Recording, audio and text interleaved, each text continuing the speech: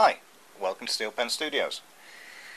This offering is a Kowa 35mm SE. It's a fixed lens SLR with a leaf shutter, introduced by Kowa in 1964. Lens, as I say, it's a 50mm 1.9 with some conversion lenses available, taking it to an 88mm f4 and a 37mm f4 wide. The shutter is a Kowa SLV leaf shutter with speeds from 1 second to 1/500th. Self-time is also available. These things don't have much of a reputation for reliability, but they're an interesting collector's piece with very few available.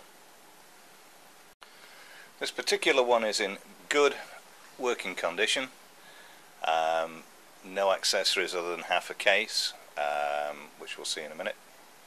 Some history about the manufacturer. These things were produced from 1964 to 78.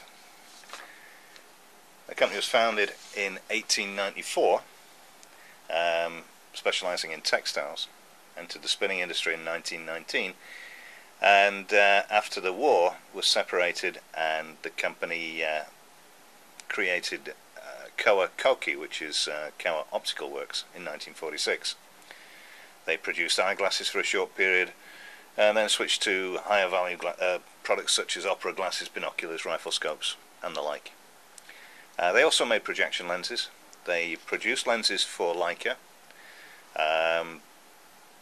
They, in 1960, produced a series of amateur 35mm SLRs, all with leaf shutters.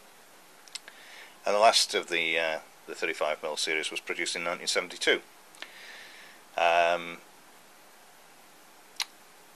In 2005, Kowa was still producing cameras of sorts. They actually had a spotting scope which had an integrated digital camera. So in essence, I guess they're still in the camera business. This one would probably retail somewhere between $40 and $60, depending on condition.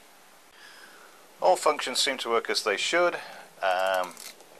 Film wind is good, and shutter works fine. Not really much else that can go wrong with this one. The focus is nice and smooth. Would make an inexpensive and attractive piece for any collection.